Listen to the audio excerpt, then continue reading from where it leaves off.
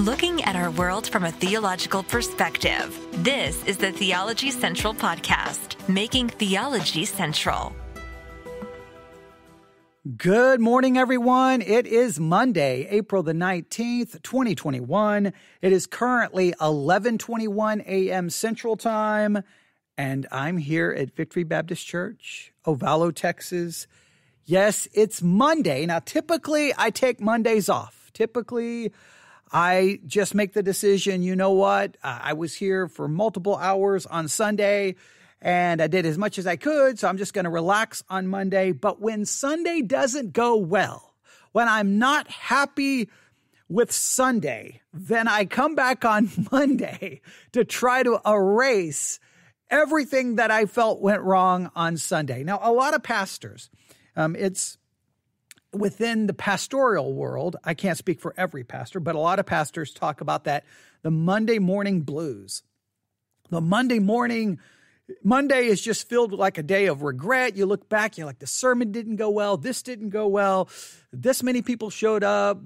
These people didn't show up. And you do a lot of just contemplating your future on Mondays. As a pastor, you sit there thinking, you know what? I don't know if this ministry thing is really worth it. I think I'm just going to resign. I think I'm going to quit. I think I'm going to find a new profession. There's got to be something better. There's got to be something more fulfilling than this, because you just, you always have an idea in your mind of how Sunday is going to go, right? You always thought, okay, I think we're going to do this. We're going to do this. It's going to go like this. And then when Sunday's over, now, usually for me, Sunday nights are the worst. That's usually where I really just feel just like depressed. Mondays, a lot of times, I wake up and can just kind of brush it off and just move on and start looking forward, to what I need to do next. But one of the things I do have a tendency to do is I will come back here on Monday hoping that I can kind of produce something to make up for what I produced on Sunday. See, if I produce things on Sunday that I don't really feel are any good, I honestly do a lot of thinking about this. If you listened Sunday, I did a Bible study exercise on praising yourself, and that was very convicting to me. I spent a lot of time last night just thinking about that and really convicted. And I hope you understand when I do those Bible study exercises, yes, I'm trying to do them for you, but it's my own time of Bible study as well. So, I always walk away, even if no one else benefits from it, I always benefit greatly from it. But I was really convicted about that. And because I just think about, I wonder how often I make ministry about me and not about what it should. And I've tried to do everything I can to protect myself from that. I don't put my name on anything. I've gone above and beyond what I can to protect myself from that. But sometimes I'm still like, for example, I felt Sunday went horribly. I felt the Sunday school lesson wasn't very good. I felt the Sunday morning sermon, which is a continuation of Sunday school, because we got started so late that I couldn't do justice to Romans chapter 8. So that was really frustrating. And so when I drove away, I was like, that was embarrassing. That was horrible. But was I upset because I don't felt like I gave the people what they deserved and what they needed and what I wanted to give them? Or was I upset because I felt like it made me look like I didn't do a very good job? In other words, was I more upset about what I gave the people, or was I more upset about how I looked? I hope you understand that. And that's when you really get down in your spiritual maturity. That's a very important line to get to in your spiritual maturity, where you start looking at your motivations and the reasons why you feel a certain way and why you do what you do. Because we can cover everything up with a kind of a layer of spirituality, but sometimes we really got to ask what's going on inside of ourselves. So when I got home and I was like, okay, I want to go back Monday. Do I want to go back Monday because I really feel bad for everyone listening online that was a waste of their time? I mean, there's a lot of people who listen to us on Sundays. Did I waste their time? And so did I want to come back here today Did I want to come back here today because I felt bad that I wasted everyone's time on Sunday? Or did I want to come back so that I could produce something to make me feel better about myself? And you can convince yourself. You can convince yourself you're doing things for a certain reason when the reality you're doing it for yourself. You can do so much within the Christian life that you say you're doing it for other people, that you're ministering to other people, you're trying to help everyone else. But in some cases, you're really doing it simply to elevate yourself so that you can get the praise, so that you can receive the praise of other people. It's more about self-exaltation than it is about ministry and serving people. We always have to look at ourselves of why we're doing what we're doing. And so I'm here today, I'm hoping I'm here for the right reason. I'm hoping I'm here to make up for what I feel was a really poor Sunday that was not very well done, and you deserve better. So I don't know. I'm not saying I can produce better, but you deserve better. So I'm here to see what I can do for this Monday morning here in West Texas. Now I have to give you a warning. Right outside the front door of our church, there's all this road construction going down. I don't even know how many feet away from the front door it is. But I don't know if they're going to end up moving down to right here in front and right in front of the church. And if they do, it could get loud. I'm hoping that doesn't happen because I would hate this to be interrupted. But just if you hear some crazy sounds in the background, that could possibly be what is going on. But, I need a big red light outside saying on air that says on air, letting them know, hey, I'm on the air, so don't make any noise. But I don't really think that would matter to them. I really don't. I don't think they really care that I'm in here live on the air. But I hope you care that I'm live on the air. And I hope you're ready to listen to a little bit of church history. We're going to go to an area of New York. We're going to go back to the 1800s, and we're going to look at something that happened then. And then hopefully it'll get us to think about possibly how that could apply to evangelical Christianity in 2021. That's what we're going to try to do. Hopefully this is beneficial. I've talked about this historical kind of situation multiple times in sermons and in podcast episodes. So some of you may already be familiar with it. For those who are not, listen carefully. This comes from the podcast, 5 Minutes in Church History, which I tell everyone in the world they should subscribe to. This episode, I think, showed up yesterday, but I started listening to it this morning and then immediately stopped and said, oh, we'll listen to that together on, the Theology Central podcast. So that's what we're going to do. Typically for 5 Minutes in Church History, they have their kind of like little music intro, but this one, there's no intro. It just jumps right in. So you got to be prepared to listen as soon as I hit play because they're going to just start giving information immediately. It's only 5 minutes, so they have to cover a lot of stuff relatively quick. But just put your thinking caps on, and this is a very important thing that happened in church history. You should be familiar with it, and let's see what we can learn from it today. Sounds great? I think so. If you're listening to us live, as always, please say good morning, good evening, good afternoon, wherever you may be, however you may be listening. We always appreciate knowing that you're out there. And, here we go. 5 Minutes in Church History. And an episode they called Burned Over District. Burned Over District. Are you familiar with that term? You should be. If you're not, then good, you're in the right place. And then we'll talk about this moving forward. Here we go. Well, 200 years ago in 1821, Napoleon died. That's just a bonus. I just thought I'd throw that in there. But let's go to another part of the world about 200 years ago to see what was happening. We will go to Western New York, and we will be looking at the 1800s through the 1830s, right around there, 1821, 200 years ago.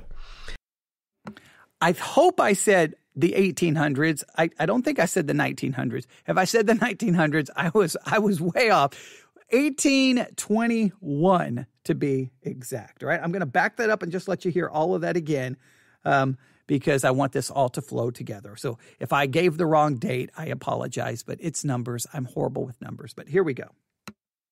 Well, 200 years ago in 1821, Napoleon died. That's just a bonus. I just thought I'd throw that in there. But let's go to another part of the world about 200 years ago to see what was happening. We will go to Western New York, and we will be looking at the 1800s through the 1830s, right around there, 1821, 200 years ago. This was once known, and historians have dubbed it the Burned Over District. In fact, some think that Charles Finney is credited with coining this expression. Well, let's dig into this Burned Over District. Revivalists would come through this section of Western New York and the surrounding area year after year after year. This was the time of the Erie Canal, and it brought all kinds of prosperity. It brought lots of people to this region, and of course, along with that prosperity and towns popping up, all sorts of vices came along with it. So in come the revivalist preachers setting up their tent, and with impassioned pleas, they would call for revival and repentance. But unintended consequences followed from these years and decades of revival preaching upon revival preaching. Much of this preaching in this period that we refer to as the Second Great Awakening contrasted with the preaching that was part of the First Great Awakening. The First Great Awakening was very Calvinistic. It stressed God's work in the salvation of men and women, but this Second Great Awakening trended Arminian and stressed cooperating with God and stressed the work that men and women do in bringing about their own salvation. Well, let's go back 200 years and see the results of this burnt over district. Cropping up all around this area were all sorts of sects and movements and what we would come to call heresies. Top of the list is Joseph Smith. It was right around 1820 that he was visited by the angel Moroni and began translating those golden plates that contained the Book of Mormon. In 1830, the Church of Jesus Christ of Latter-day Saints was officially organized. This was right in the midst of the burnt over district. Smith gathered around himself quite a group of disillusioned and burned over people, and eventually they left there and they kept heading west, and they went all the way to Utah. This was also the time of William Miller, who came from this area. Well, after serving in the War of 1812, he threw himself into religion and Bible study. He was consumed with prophecy and began making calculations based on his interpretations of the numbers in the books of Daniel and Revelation. In 1822, he predicted that Christ would come back on March 21st, 1844. He gathered followers, again, these disillusioned and burned over folks, and when March 21st, 1844 came and went, he recalculated the date, declared that he had made a mistake, and set October 22nd, 1844 as the new date. And when it came and went, it was quickly dubbed the Great Disappointment. There was also Ellen White. She was moving a bit past the 1820s, but she came from this region. She claimed to have a few thousand visions and was the co-founder of the Seventh-day Adventist movement. Also from this area were the Fox sisters, who claimed to be mediums. Historians credit the beginning of spiritualism in America to the Fox sisters in this very area of the burnt over district. In 1888, one of the Fox sisters, Margaretta, revealed that it was all a hoax and even revealed their techniques, but nevertheless, there it was. It was also a time and place for establishing socialist experiments in utopian communities. The prime example is the Oneida community, founded by John Humphrey Noyes in Oneida, New York in the 1840s. And again, gathering around himself the disillusioned and the burnt over from this burned over district. Well, there you have the legacy of the burned over district 200 years ago. And I'm Steve Nichols, and thanks for joining us for 5 minutes in church history. I see we have a little bit of bonus time this week, so I'm going to use that to share a quote with you. This from our friend back from 200 AD, Tertullian. He told us, "The blood of the martyrs is the seed of the church." Now, there is a lot of history and that little 5-minute episode. That's why you should subscribe to 5 Minutes in Church History. It should not be like, oh, I've learned church history because I subscribed to this podcast. It should give you places to start, places to investigate, things to look up, people to look up.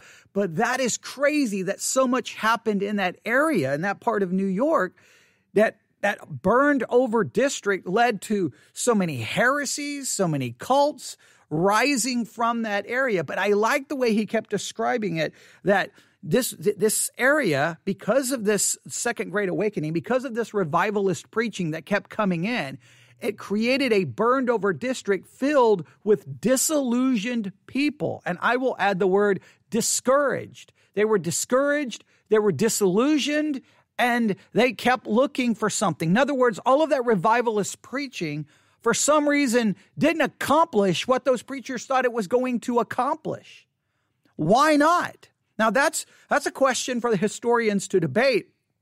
I will argue that in a lot of revivalist preaching, you get this idea, and this is something I constantly complain about in the modern evangelical movement and the modern evangelical world, because we borrow some of those same tactics from the Second Great Awakening, that revivalist kind of preaching where you come in, it's basically like, come to Jesus and boom, everything's going to be wonderful. Your life's going to be changed and you won't struggle with this anymore. And you won't struggle with this anymore. And you're going to have all of these things are going to be a part of your life. And it promises almost like a utopian existence. It's almost the way it's preached, like you're not going to struggle anymore, you're not going to have any problems anymore. Now, they'll still throw in, oh, you're still going to struggle with sin, but they so hype up that you're going to have power. You can now say yes to God. The power of sin is defeated in your life. I've played example after example of sermons doing this. And then people say, like, amen, I want this. And then you're a Christian for 4, 5, 6, 7 years. And then guess what you find? You still struggle with sin. You still have problems. There's problems in the church. There's church splits. There's backbiting. There's gossip. There's scandal. There's failure. Marriages fall apart. Marriages implode. Christian teenagers are getting pregnant out of wedlock. There's problems with pornography. And you're like, wait a minute. Where's all this great power that we were promised? Where's all of this great? And you end up with an area where people become disillusioned and discouraged. And then they start looking somewhere else for some kind of truth. And then someone else comes along offering them something else. This disillusionment and discouragement that came from that. And I think that revivalist kind of preaching preaches that. Look, turn from that. And then there's all of these promises that you're going to get. Again, you hear this all the time in Christian church after Christian church. Come to Christ. Look, you'll become a new creature. The old is gone and all things have become new. And that is preached not in your positional standing, but in your practical standing. So the old is gone. Everything has become new. And 30 minutes of being a Christian, you realize the old isn't really gone. It's still present within you. You still struggle. Everyone still struggles. And at some point, you either have to convince yourself of a reality that you're not actually experiencing, or you start getting very disillusioned and very discouraged, which creates a burned out number of people. Now, we have a region there in New York. We have a specific period of time, but I wonder how many people have been, in a sense, burned. They've been burned by their experiences with Christianity. They've been burned.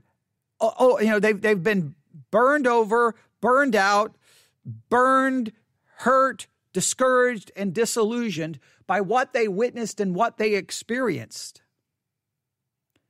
Now, you wish that they would, look, what happens within Christianity is very different than the truth of Christianity. Those are two very different things. But I think we may be reaching, and you could tell me if I'm wrong. So I think we have a lot of things going on. And I'll just give you a couple examples. In the 1990s, right, we had the rise of purity culture. here now, we are seeing a lot of people who came out of that period who are now very discouraged, disillusioned, claim that hurt their sexuality, hurt their marriages, and they've become discouraged, disillusioned, and they've abandoned, in many cases, Christianity because of what they experienced. They were burned. They were, in a sense, in a burned out time of Christianity, and they experienced that, and it did not lead to anything good.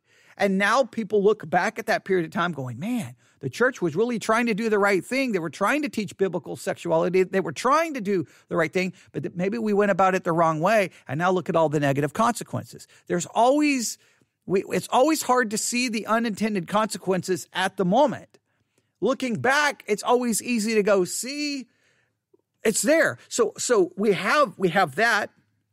And I don't think there's any way to deny that. A lot of people have come now out of the purity culture who are very bitter, very discouraged, very disillusioned, and in many cases abandoning Christianity.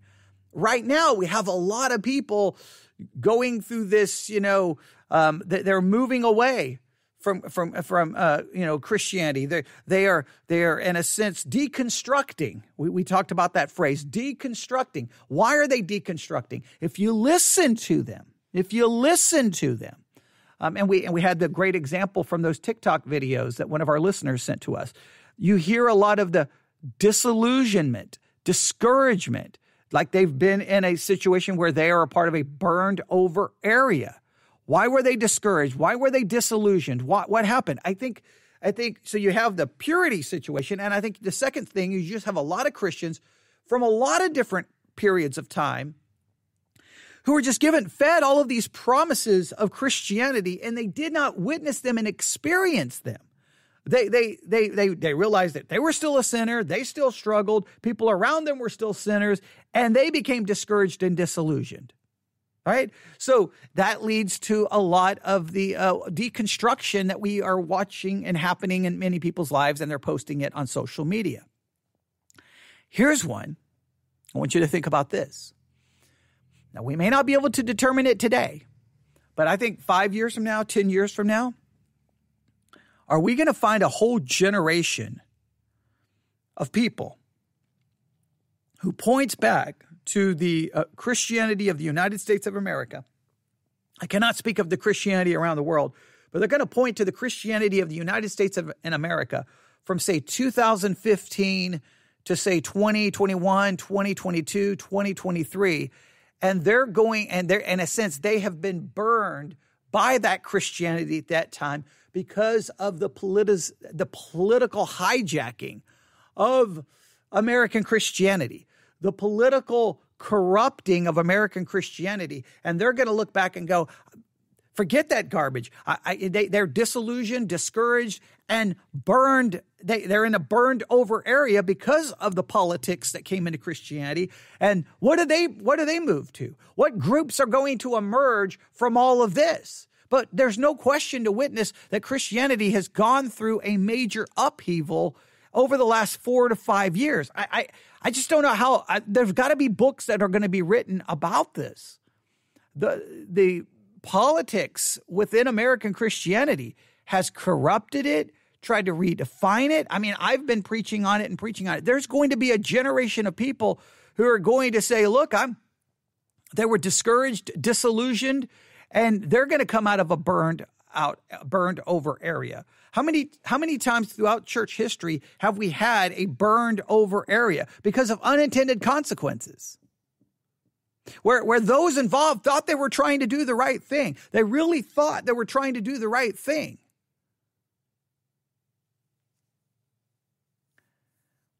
I think there's so many different examples of this in my mind, but I think the politics I think create that. Here's another example. Just stay with me here. Just think about it. There's a lot of, and this goes with the politics, but there's a lot of Christians today who feel that it's almost the mission of Christians. It's the mission of the church to bring about social change. In other words, that we need to change the culture. And that may be, and you could do this on the left, or you can do it on the right, that we need to change the culture. We need to whether save a certain political ideology or whatever the case may be, that we have a cultural mandate. Where I tend to see Christianity is not a cultural mandate, but as a gospel mandate to preach the gospel to individuals. God saves individuals. As individuals become saved, society has changed. We preach the gospel to the individual. We don't try to redeem the culture by policy, force, or whatever the case may be. But I think a church has really had a social-minded mission, whether it's politics, whether it's left, whether it's right. And I think there's going to come from that a lot of people who are in a burned over district. And what's going to come out of the ashes of that burned over district? In the 1800s, what came out of that burned over district were cults, was heresy. What's going to come from what we see now? What's going to emerge? I think we're in an area right now within American Christianity where not only have we I think we're burning the area right now. All right, it's like going back to the 1800s, watching the Second Great Awakening happening, going to those tent revivals, and you're sitting there looking at it going, uh-oh, this is bad, this is bad, this is bad. This is going to burn this area over. And I feel like right now we're in Christianity, and I'm looking around going, we're burning this area over. We're burning it to the ground. And what's going to emerge from it?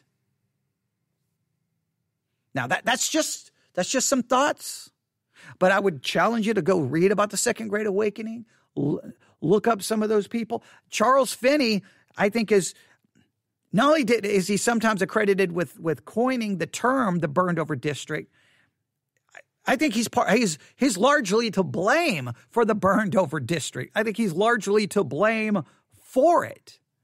And I don't think there's any way to deny that. But you can throw in some of your thoughts by emailing me at newsif@yahoo.com, newsif@yahoo.com. All right. Thanks for listening. I'll be back on the air shortly. Everyone have a great day. God bless.